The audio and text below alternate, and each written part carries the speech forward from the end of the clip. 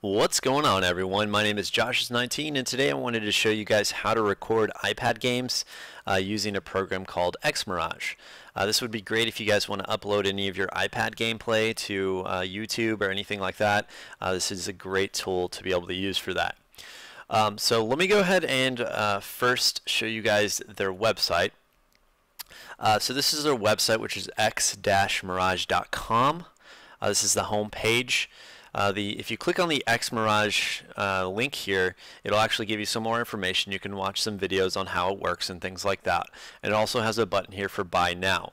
This program is not free. It is $16 to have a license for it.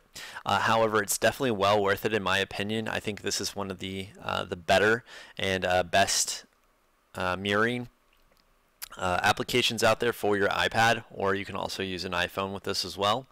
Also, if you click on the download link, you can download the actual program, and it does include a 7-day free trial, so you're welcome to try it without having to buy it first. There are a little bit of limitations with the trial version.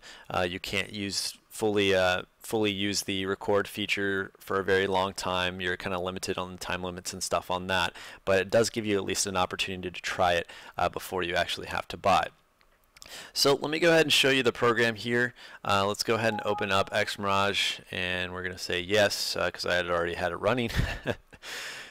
So this is what it'll look like when you open it up. The Welcome tab, this gives you some examples of how you would actually connect your iPad or iPhone to X-Mirage. In this case, I have an iPad, so I would select iPad, and I have iOS 7. Well, actually, I have iOS 8 now, but it still functions the same way. So I would choose iOS 7. The settings tab, this is you can optimize it for different resolutions. I've just left it at the default, and then you can change your AirPlay name. This is how it would display on your AirPlay on your iPad, and then you can set a password. In this case, I just use 1234. You guys can use something more secure than that, obviously, but this is so that other people cannot connect to this if they were trying to. And then the About tab, this is going to tell you if you're licensed or unlicensed. I have a registered copy because I've purchased it, so it tells me that it's registered to me. And that's really, that's really all you have to do in this particular case.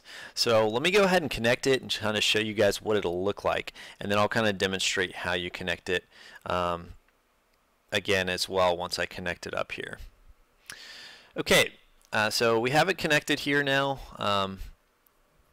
So let me kind of run through this again. All I did is swipe up and go to my control panel, and then here it would display AirPlay.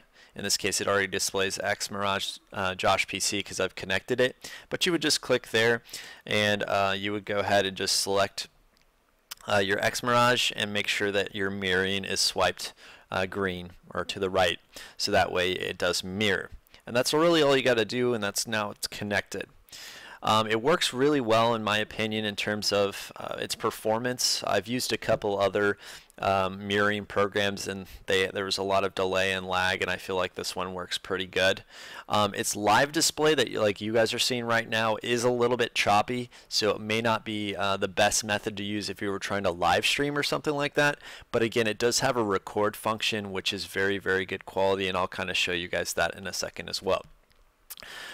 This little player that they have is a player that you can use to, you can maximize it, you can full screen it, you can also, this button here is record, or you can click here as well, and this is a little record button, so that way you can actually record some footage as well. So let me go ahead, I'm going to click record and start recording something for you guys, and we'll go ahead and open up a game here, Clash of Clans. And that way we can kind of take a look at this.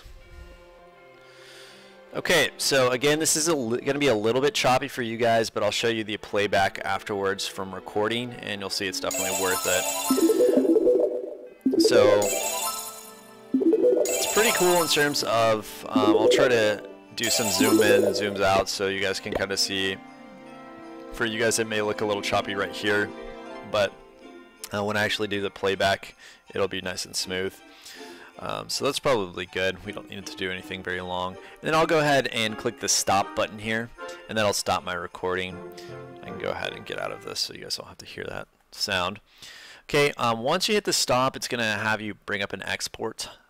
This is going to, your output is where you're going to save it to. In this case, I'll just save it to my desktop, so it'll be easy. And you can change the name of it if you want. I'll just leave it default for now.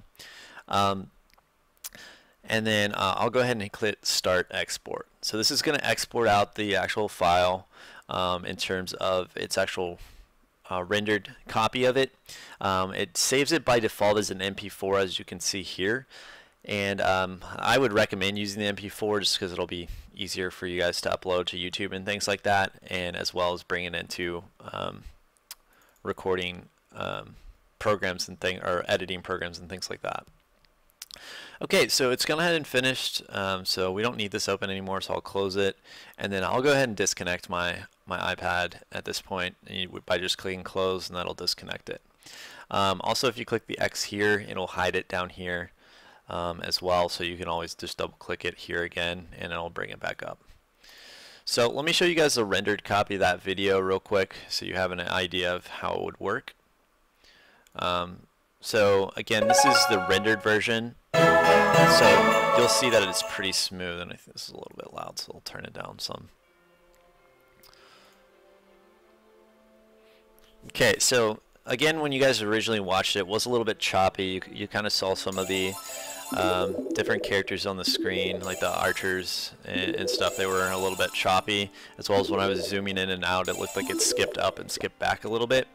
But you can see the rendered version is very smooth. So this is great, again, for recording for YouTube. If you guys need to record, and you can use pretty much any type of game you want to play or anything. I mean, it doesn't have to even be a game. You can record just about anything on your iPad. But it's definitely a great tool here that I feel like provides a really good ability to record things for YouTube if you need to. So I just wanted to show you guys that. You know, I thought it's an awesome tool, and I know some of you guys like to record gameplay and stuff, so I wanted to give you guys an opportunity to be able to record things from your iPad and stuff like that, especially if you guys just recently got one for Christmas or anything like that. So I hope this helps you guys. Again, if you like the video, just please hit the like button, and if you'd like to see more videos from me in the future, then please subscribe, and don't forget to keep on owning.